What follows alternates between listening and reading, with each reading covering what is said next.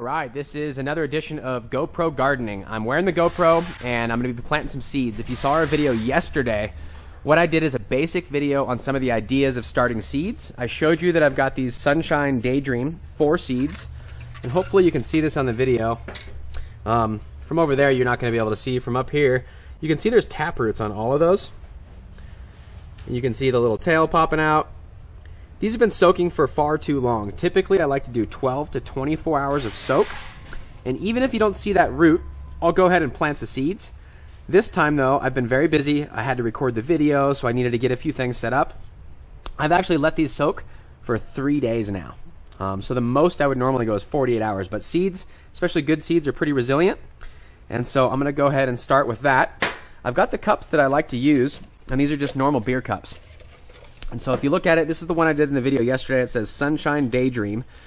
And this was on 1/3 I wrote on there as far as the date that I'm going to plant. So I'll go ahead and change that today to 1/4 because I was going to do this yesterday. And I labeled it number 1. And so I'm going to make the rest of these cups and I'm going to label them number 1, 2, 3, 4, as I've only got 4 seeds. And the reason I'm doing that is I'm here in the retail store and I don't want to have a ton of plant numbers, and I really only need one mom to make sure we have identical clones so we can do some side-by-side tests. I've got the Gorilla Grow tent right here, you can see, and we just cleaned it out. If you see inside, it's all empty, and this is where we're going to set the seeds up. I've got one of the 315s on right now. So alright, here's the dome that I talked about using, and the inserts. I'm going to use the dome because in here, if you were to look, it's got almost 0% humidity, and so I need the dome. If I had a whole bunch of other plants in there, because this is a big veg room, and those plants had a lot of soil and a lot of water, it might be plenty humid in my tent. Or if you live in a more humid environment, you may not need this. The main reason that I mentioned in the previous video that I use this is because if I leave my house in the morning to come here for work, I don't want my lights to dry the top of my soil out while I'm waiting for the seeds to germinate. And you can always put a mulch layer down to help with that. But some people don't do that, and if you do it too thick, the mulch can block the seeds from standing up. So some people do it afterwards. In any case, the main thing to be aware of is the top of the soil drying out. If you use a humidity dome, or heck, if you just go in there twice a day and mist it, it doesn't matter. Just don't let it dry out, okay? Now the first thing that I'm going to do is I've got my Chapin sprayer here. And so this is a 3.5 gallon sprayer. I've got 1 gallon of water in it. And I use this for almost everything. If you don't have this, use anything. It doesn't matter. You could use just a spray bottle. I use the treatment in this to clean up the tent. And I do that all the time. It's a very good cleaning product. And so, don't mind the tape noise. We've got a packing department back there, and it's just a lot of packages going out. So, in here, I've got a gallon of water, and you don't have to do anything. You could just do plain water, but I'm actually going to soak this LOS Ollie 3.0. And normally what I do is, a lot of times I get lazy, and I'll just take the soil, I'll put it right in the cup, and then I will actually take the wand, and I'll water the cup. Problem is if you're new to this, you might way over water. Partially because if you water, the water's going to run right out the bottom until you actually get it sponge-like and break that hydrophobic tendency of the peat moss. And so if you're trying to beat that and you come back and water once or twice and you're not used to the soil, you might actually make it like mud in here, and then you're going to have some problems with your seeds germinating. So if you're confident in your ability to water, just go ahead and water the cups after you put the soil in. But I'm going to do it slow this time just to make sure that I teach you how to do it right, and I'm going to show you the proper moisture. So right now I'm going to dump this 3.0 soil in my bucket. And I don't need a lot of soil, so I'm just going to dump a little bit in because I don't need to waste and moisten all of this. If you wanted to, you could dump it all in, obviously, and moisten it. And the 3.0, it's a heavier soil. It's got topsoil in it. And so some people are a little fearful using this to start seeds, but as long as you get the moisture right, it works really, really good. It's also got the Grow Stone, the larger version of that, so it's kind of a big chunk. If you're seeing those for the first time, if you were to wash that off, it's very porous. It's not a rock. That's actually the Grow Stone. It holds a lot of air in the soil. And then in here besides that, it's hard to tell, but there's actually quite a bit of pumice and rice hulls in here to help with that aeration. Okay, so I'm going to moisten this. Right now you can tell it doesn't clump at all. And so there's not enough moisture in here for me to get started. Before I get the water going, I like to add a few things. I mentioned the Microbe Complete. This has got the mycorrhizae as well as a few others that are very important. And I want to get the mycorrhizae in contact with the roots as fast as possible. And so if you've got a mycorrhizal inoculant, you can just sprinkle it in the soil. I could sprinkle this in the soil, I could put it in the water. But I'm going to go ahead and follow the basic protocol. I'm just doing a couple seeds, so instead of me trying to measure it out like per 5-gallon bucket, I think that's what I'm going to do. You can do whatever you want. If you look on here, it's 1 tablespoon for 5 gallons of water for your first inoculation. I'm only doing a gallon, so I could do like a teaspoon. And so instead of me trying to go find a teaspoon, I'm going to pour just a very, very small amount right there in the soil. And that looked like a big cloud, but if you look in there, it's about a teaspoon. And so now I've got it inoculated. In my water, I'm going to go ahead and add the yucca, because I want to break the hydrophobic tendency of this peat moss that's in there. And the yucca is really high saponin, so it's going to help it actually take the water on. And it's also got a high Brix. It's got a little bit of sugars in there that'll feed those microbes that we just added. So this is 2 to 3 milliliters per gallon. If you want, you can take a shot glass, measure that out. Since I'm just doing a small amount and I know it's forgiving, I'm going to gloop a drop in there, and that's going to be my gallon's worth. Pretty easy to do.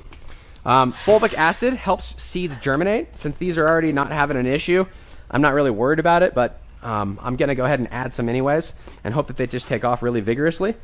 And so normally on here, if you follow the directions, it actually says, let's see, seed activation, soak for 24 hours at 35 milliliters a gallon. And so a lot of people put this in their seed soak. I'm just going to go ahead and put it on the soil, and I'm going to do a little bit less than the 35 milliliters. So you can see there's the milliliters. I'm going to go ahead and just do a little less. I always do less. All right, dump that in. So now I've got the Thermex 70 and I've got the full power. I'm going to add some of these root-wise enzymes, and they're actually, this is an enzyme material that's going to activate and speed up the colonization of these beneficial microbes. And so this one, if you look on there for the first application, it talks about 3 to 5 milliliters per gallon of water. And since this stuff's just so potent, I'm going to go ahead and measure this one out, and I'm going to put 5 milliliters in. There we go. I'm going to drop that right in here.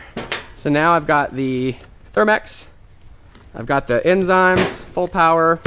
That's pretty much it. The last thing that if you really wanted to add, it's just got some beneficial hormones, it's got some plant food in there, would be an aloe vera material, whether you grow it at home or whether you're just using our flakes. I'm going to go ahead and just add a very small amount. I'm going to put it in my hand here so you can see, like an 1/8 teaspoon per gallon. So I'm going to go ahead and put a very small amount, drop it in the water there, you can see. And now I'm going to shake it up. Oop. All right, shake that up. Okay, now I've got the nozzle off right now, so it waters kind of like a hose. Since I've got some time here, I'm going to go ahead and take one of these nozzles. I'm looking for the 1 gallon per minute. So let's see what we got here. That's a 0.5. I may not have that 1 gallon per minute. We use kind of like the parts from the broken ones here at the shop. Okay, there's a 1 gallon per minute nozzle. I'm going to go ahead and put that on here and just screw it on very loose. Oop. Don't do that with bare feet. All right, so shake this up, pump it. Because it's only a gallon, I'm going to have to pump it pretty good.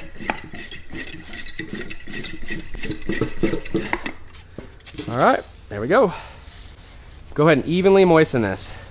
Now my goal is not to overdo it. That would be the problem. Then I'd have to add more of my dry soil to kind of even it out. This sprayer will be a little deceiving. It'll look soaked, but when you go to move it, it'll barely have wet anything. All right, you can see all the foam from the Thermex 70. So it's definitely foaming up.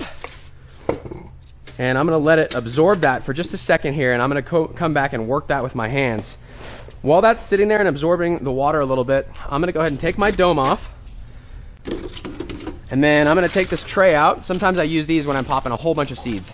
But they're a little bit smaller, and for whatever reason I like these beer cups. So I'm gonna go ahead and take this out and use that. I'm gonna make the rest of these. So why don't you walk with me in my office? You can stay right there, I'll be right back. I'm gonna grab a Sharpie so I can label this out. Don't mind the mess in my office. All right, got a Sharpie. Let's get this done. So I mentioned Sunshine Daydream. I'm gonna change the date to 1/4. Okay, these went in the water on 1/1. It's been 3 days of soaking, which I told you I don't like to do, but hey, it'll work. And then I'm gonna show you the rest. Instead of labeling them all, I'm just gonna get lazy like I normally do at home. SD number 2, that's Sunshine Daydream. SD number 3, and SD number 4. So now I have all of them labeled. I'm gonna go ahead and just cut off the bottom like I mentioned. I take regular house scissors And I cut the corner off so you can see there's a little hole there.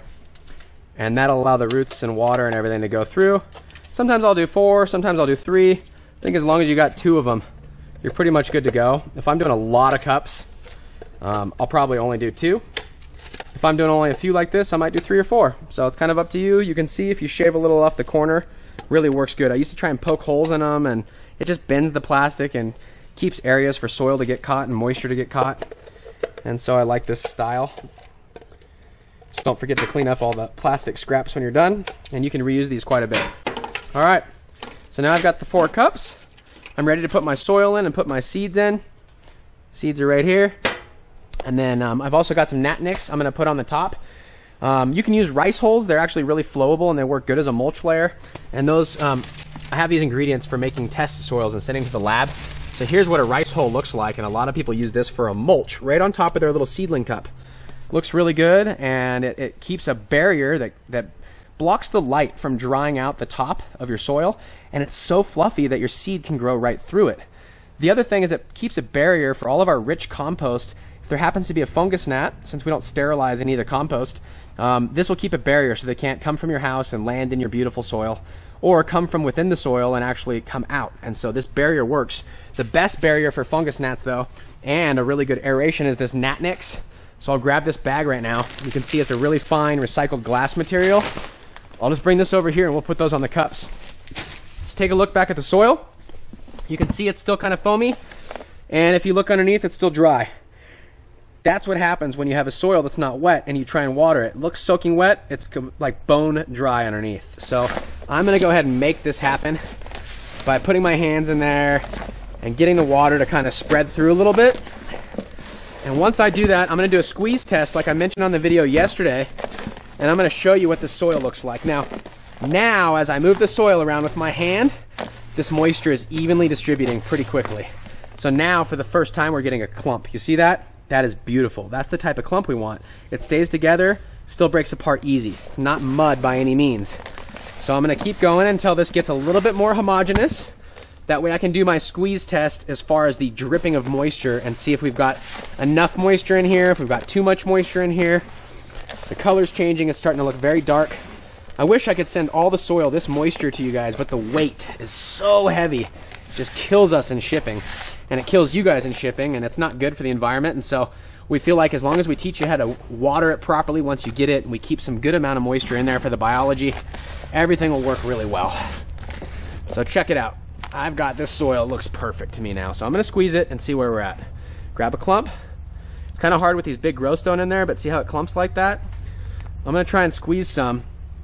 And if you look, there's no moisture coming out. I can't get a drop of water out of there.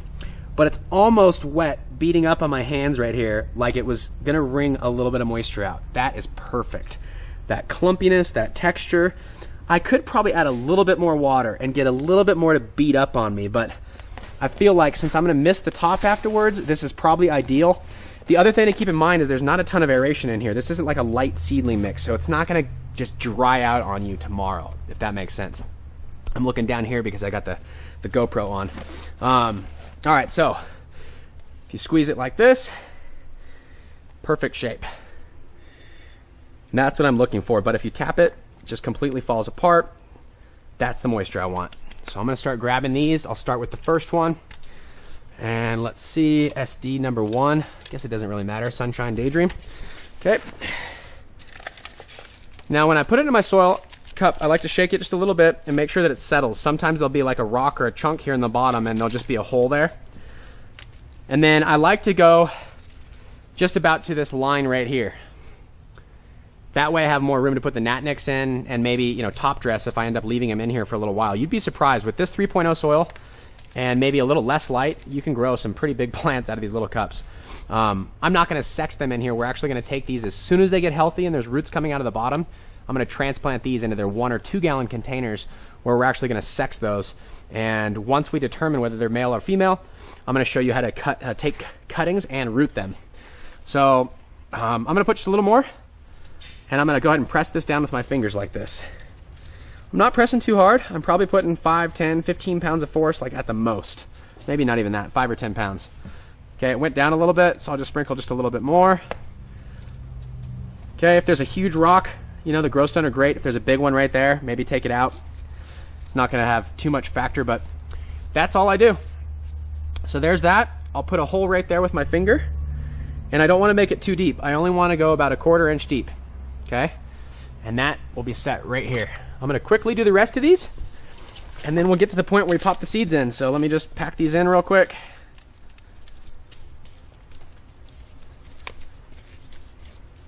Okay, looks pretty good. Perfect. I'm excited for these seeds. Sunshine Daydream from Bodie at Plantmore Seeds on Instagram if you don't follow him. Guy's got some amazing genetics, and for whatever reason has been able to keep one of the best reputations in the industry. And you know, when I first started talking to him, I could tell why. He's just super humble, really helpful, and definitely passionate about what he's doing. And so that's part of the reason why I wanted to run some of his genetics in here for our test. All right, there we go. Baden. Well, I don't want to look bad, and his genetics work really good. You know, not a lot of seed, not a lot of soil providers, and not a lot of hydro shops are actually going to have a grow, because it's a really easy way to fail in front of your audience. Most people struggle in their grows, and they have times where it looks really ugly. And so when we've got a grow going here, we've got to make sure it's perfect all the time. And I want you to experience that same benefit at your house. And so I feel like if we just step up to the plate, show you that it can be done, you can borrow from our confidence and start to see some of the things we might do differently than you're currently doing. So like I said, I'm just gonna put my finger in, make just a little divot, and now all of these are ready. I've got some extra soil for some more seeds or whatever I'm gonna do later. I'm gonna go ahead and take these now. And one of the things that I do is I usually pour out most of the water so it's easier to get to. And you can tell the seeds kind of stay in the bottom.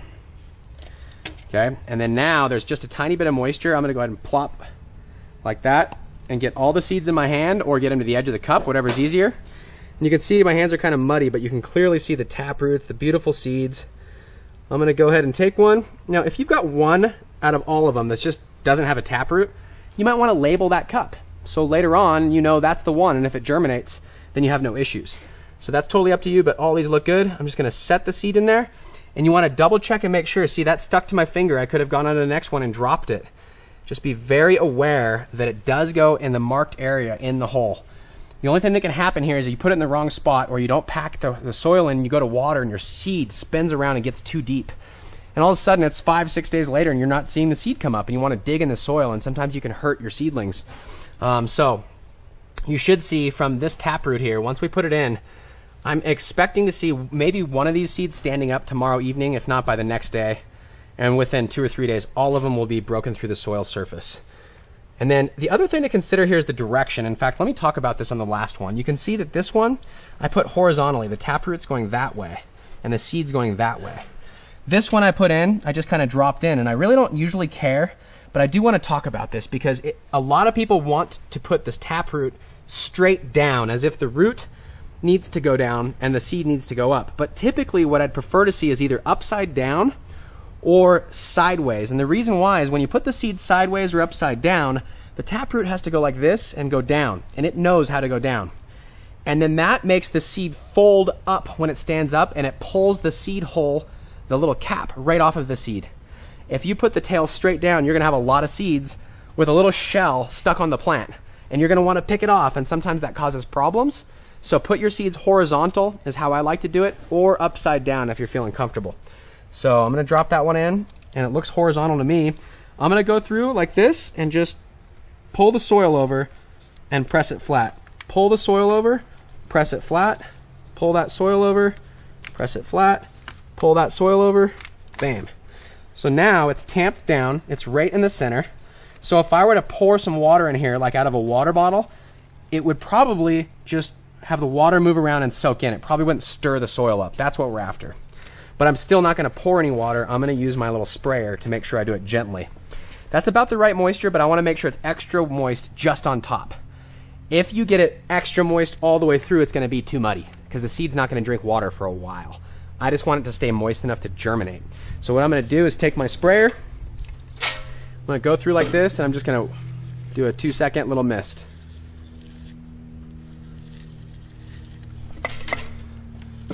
Sometimes I'll kind of clean off the edges when I'm doing that.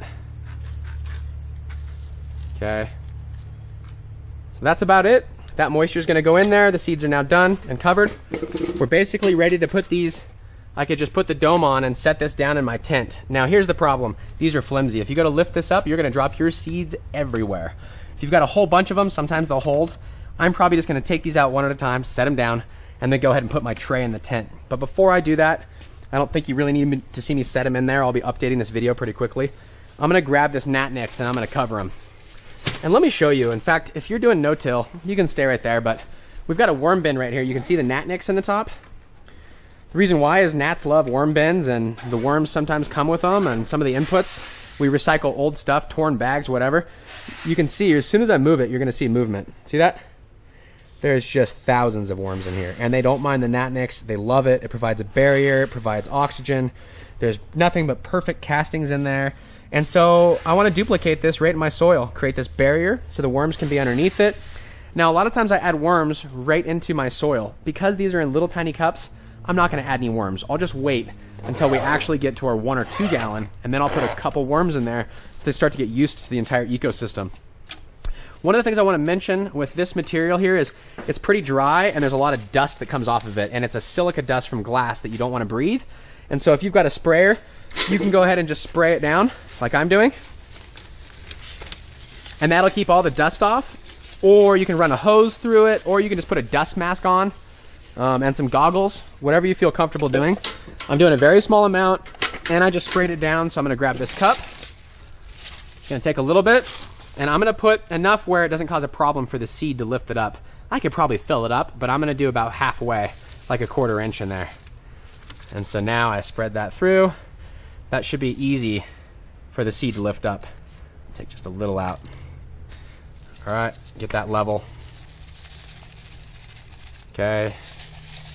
Okay. All right, now there's no way any gnats are going to come in or out. And we've got a barrier blocking that bright light that's going to want to dry out the surface of the soil and consequently draw my seed out. Now it's going to reflect off this white surface. It's going to stay super moist underneath. And when I go to transplant, worst case, I have just a little added aeration. And this is recycled glass that's totally sustainable. It's a really killer product. I've helped people just knock out fungus gnat infestations with it, just following that barrier method. And once you get it wiped out, you can go back to top dressing, cover crop, everything right through the gnat nix, and it works really well. Okay, that's everything. I'm going to go ahead and turn this video off, and I'm going to move these around and put the dome in here, and then I'll update some photos and videos later as we start to get germination. I'll calculate how long it takes. I'll show you how big they get. But for now, those are all the details. I did the mulch. I showed you how to put the taproot sideways. I talked about the humidity and the temperatures, and I don't think there's anything we're missing. If you've got any questions, leave them on this video here, and I'll be sure to double back and get them answered. I'm hoping to maybe do an audio transcript of this. You can download it, but a lot of times I just make these videos and shoot from the hip, and so they might bounce around a little bit. If there's a topic you want me to really get into or specifically cover, I can plan it out a little better. Just let me know. But for now, Jeremy, BuildASoil.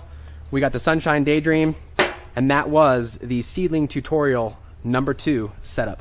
Thanks.